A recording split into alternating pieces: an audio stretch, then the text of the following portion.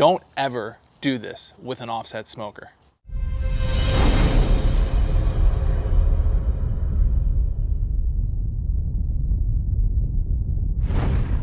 All right, so I was preparing to do my burn off initial seasoning for my new Kingsford Stockade 49 charcoal smoker and griller.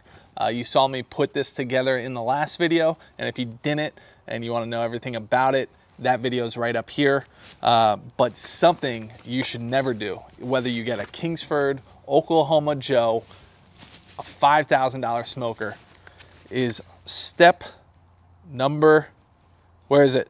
Step number 2 on here. If you choose to use charcoal lighting fluid, stop right there. Do not put any type of chemical accelerant in this firebox or any firebox. All right, I have a big problem right away.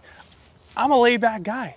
If you have a new cooking method you want to try, if you have a different way to cook something, have at it, enjoy it. But there is one rule I know to be true, and that you only start a firebox with a charcoal chimney, a propane torch, or some other type of non-chemical starter.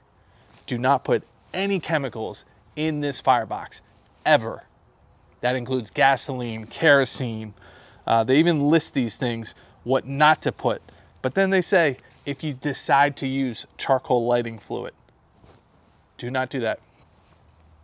Now, if you followed these instructions and you've already bought this, my recommendation would be to give it a good burnout once or twice to try to get all those chemicals out. You might want to soap it down inside in between those burnouts and then redo your initial seasoning. That would be my recommendation.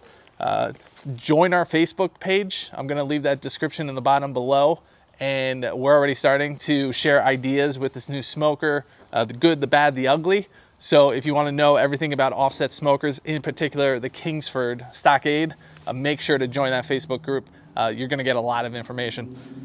And if I leave you with anything, no matter what your offset smoker is, do not put any fluids in it. Thank you.